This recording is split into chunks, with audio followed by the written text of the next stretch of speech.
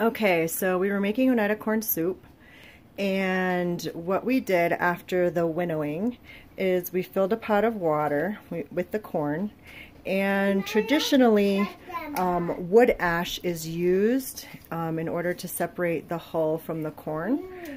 If we were in Oneida, I would probably drive to the longhouse and put some wood ash in a clean sock and cook it in the soup, and then I would drain it later. We have used baking powder, baking soda, sodium bicarbonate, which creates a chemical reaction which removes, softens the hull so you can remove it.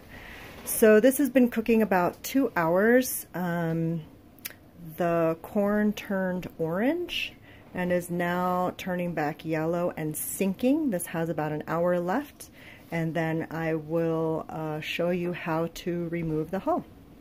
Thanks for watching.